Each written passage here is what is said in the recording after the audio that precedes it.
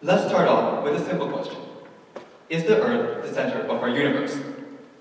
Now, you're all probably thinking I'm crazy, but humor me. We obviously know that the Earth does not revolve around the Sun. The Sun does not revolve around the Earth. How could that be possible? But back in the 1600s, everyone thought that the Earth was actually the center of our universe. Back then, challenging this view was punishable by imprisonment or even death. But the brave Galileo Galilei proved that the Earth is actually the center of our universe. And thanks to his courage, we've been able to learn much more about our solar system. Now, another question. Is the Earth flat? Yes. Well, believe it or not, the answer is actually no. Settle down now. I know this may come as a shock for a lot of you. The Earth is in fact round, and there are many proofs from physics and astronomy to support this, such as gravity and different constellations in different parts of the world. It's kind of a problem that 66% of American millennials know that the Earth is round. So, what do these two examples have in common? They both show how astronomical ideas have been changed throughout time. This has been happening since the time humans could view the sky, the beginning of human history. With new technology, different questions have arisen about space, space exploration, its implications, and much more. As I said before, the Earth is thought to be the center of our universe. This is based on Ptolemy's model. Here. Later, this was revised by the Copernican model, which showed the Sun as the center of our universe, and the Earth revolving around it. This was later revised by the Kepler model, which showed all the planetary orbits slightly elliptical. This revision of planetary models was only possible with better technology. Today, we have satellites and spaceships to view planetary movements firsthand. As technology progressed, society's perception of space evolved. So, humanity has always been interested in entering space. A great example of this is the ancient Greek legend of Icarus, who flew too close to the sun out of human curiosity. Humans have finally been able to start achieving their dreams in 1957, when Russia sent the first artificial satellite into space.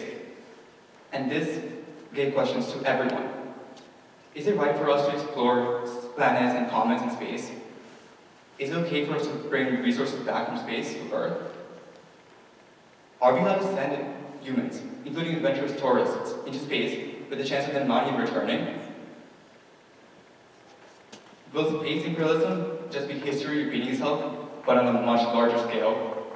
And of course, will we find aliens? Now, we don't know any ETs raiding fancy UFOs, nor do we know but if we can use the resources we find, let alone the resources we can find out there. In fact, we don't have the answers to any of these questions. This lack of answers introduces the controversy behind space travel. And this is only powered by people's conflicting opinions about how to deal with the great beyond. As we all learned in school, in 1969,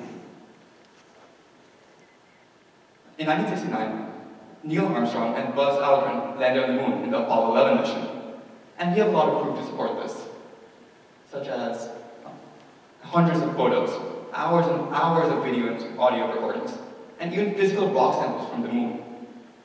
We even have footprints on the moon, which will last for another million years because of the life in the atmosphere. But still, even with all this, people think that the moon landing didn't occur. Why would they think such a thing? In 1971, the James Bond movie had a few comedic lines about the moon landing. Later, other documentaries and shows were created just to disprove the moon landing. Pop culture pushed towards the avid opposers to opposing this theory. So why do people believe that the moon landing didn't even occur? After analyzing some photos like this, people noticed there are no stars in the background here. Surely this must mean that the moon landing was staged, right? No. NASA always conducted the lunar landing missions during the daytime. So, in the daytime, the The sunlight on the moon was too bright for cameras to register the stars in the background, so it seemed like there were no stars in the background.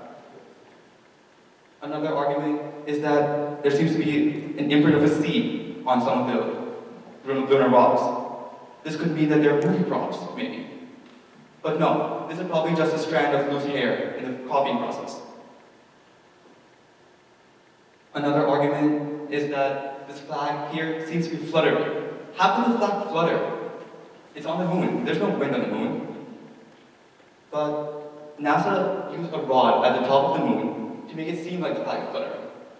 All the wrinkles on the moon, on the flag, are from it being crumpled up in transit for 4 days. This argument is backed by a lack of knowledge about lunar physics and NASA's equipment.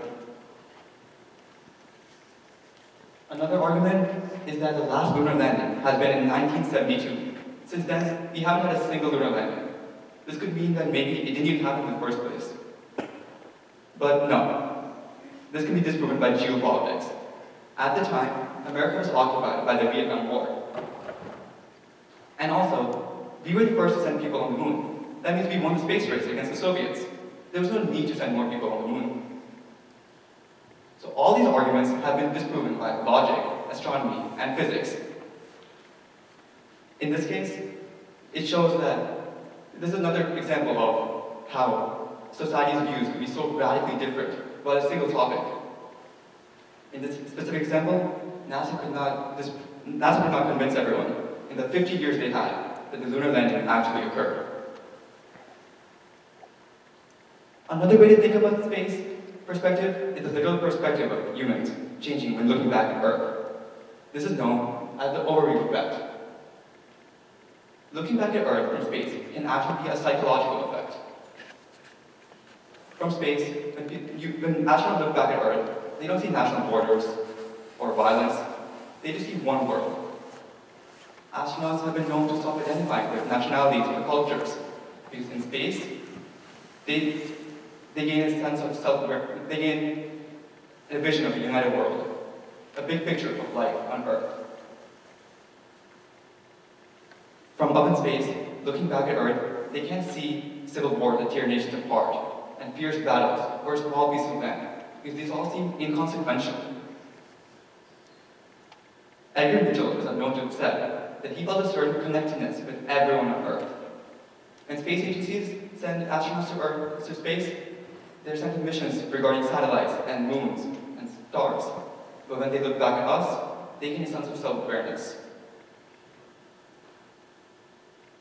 This self-awareness is used later upon returning back to Earth, when they engage in philanthropic activities and write books about unity. Ron Garrett is said to have experienced the orbital perspective, in which he said that Earth is just a blue orb in a vast void of blackness. This orb seemed like a paradise, but in reality, Earth has many problems. Millions suffering from racial injustice everywhere, millions without access to clean water, and millions hindered from success due to poverty. The impact space has had on humanity throughout time is undeniable. From a broadening of knowledge, to space controversies, to the overall perspective of humanity changing from space, people have been influenced forever. Who knows how we can be influenced by just trying to understand the mysteries behind the great beyond. Thank you.